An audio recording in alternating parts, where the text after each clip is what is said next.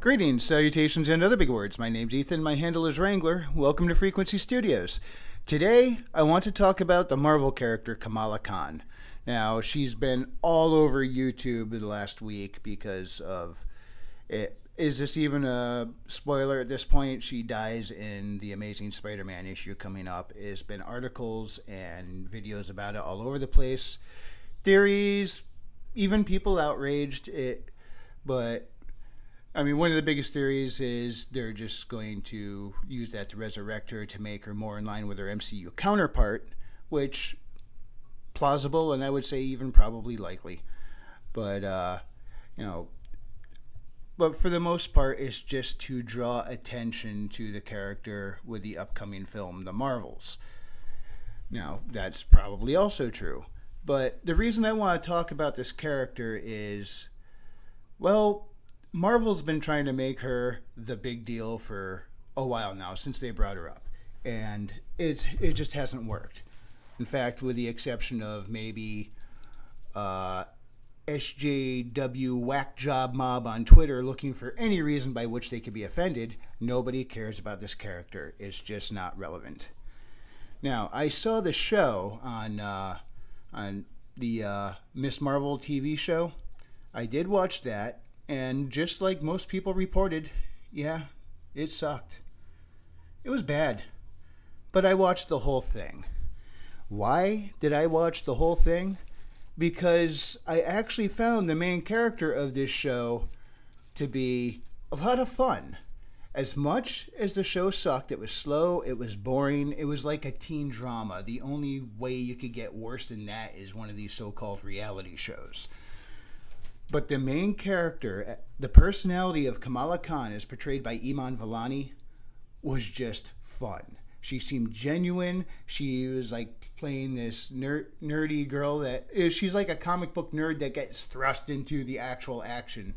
She goes to Avengers Comic-Con style events and stuff, and then when she gets her own superpowers, she kind of nerds out and screws up with them. You know how all those things go. But she came across as genuine. And then I even found out that she kind of, while they were filming, said, hey, this makes no sense. This breaks our own time travel rules. Because they use many worlds theory in the MCU, which means if you go back in time, you don't change your past. You just create a branch timeline. Your original reality remains unaffected. And they put her into a causality loop, and she called it out. The only way that should be possible in their physics system is with the use of the time gem, and that's it. And so, yeah, bonus. She's a nerd. Not only is she genuine, she's an actual nerd. Cool. But I found her very likable, and I don't think she's getting enough credits. I mean, The Marvels is coming up, and I don't have much hope for that movie.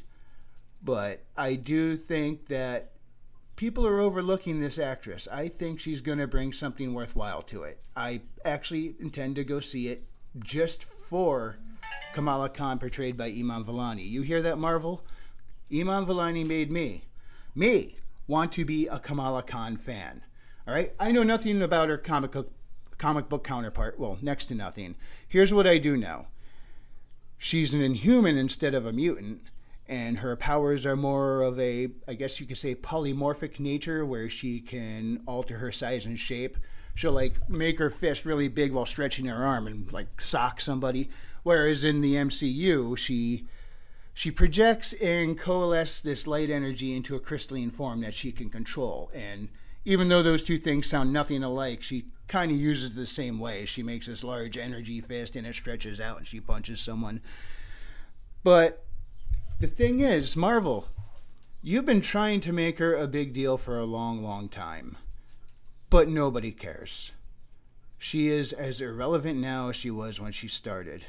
However, you went and cast Iman Vellani, and I think you got the perfect woman to play this role. I don't know anything about her personality in the comics, but how she was portrayed on screen, I really liked. Now, here's what you got to do. I think she can be a big deal, but you have to do something. You have to get some good writers and leave the politics out of it. All right? I know that's kind of tough for you, but you did it. You knocked it out of the park for 10 years. You could do it again. All right? You got this woman who's enthusiastic for the role. She's likable on screen. All you got to do is give us a good story, get out of her way. And Iman Vellani could very well make Kamala Khan the big deal that you like to claim that she is. All right? Can you throw away the politics just for one damn movie and let it happen? All right? Well, you'll get a good movie out there. We'll like it. It'll look good for you. It will even potentially launch her career to the next level, which in turn could relaunch the MCU. After all, a bit of a stretch maybe, but look at Iron Man. Nobody cared about Iron Man for the most part. He was a B-list character. You could take him or leave him. Then Robert Downey Jr.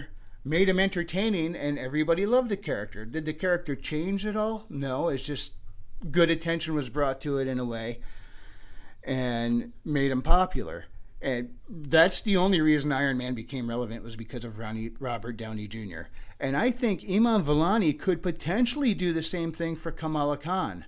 But Marvel, seriously, you got to skip the messaging. You got to skip the identity politics. Skip all that weirdo stuff and just give us a good story. You've got a great actress here. This is the potential lightning in a bottle, and you're just... All right, I might not have much hope for the Marvels, but I think she's going to make it at least worth one watch.